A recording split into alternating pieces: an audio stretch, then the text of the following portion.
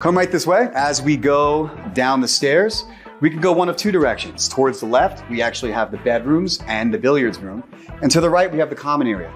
Let's go check out the billiards room first. We have a bedroom here, which has a bunk bed for 3 people. And then also down the hallway, there's another bedroom, which can be split with a couple or just one person. And a bathroom here with dual sinks. Let's go look at the billiards room.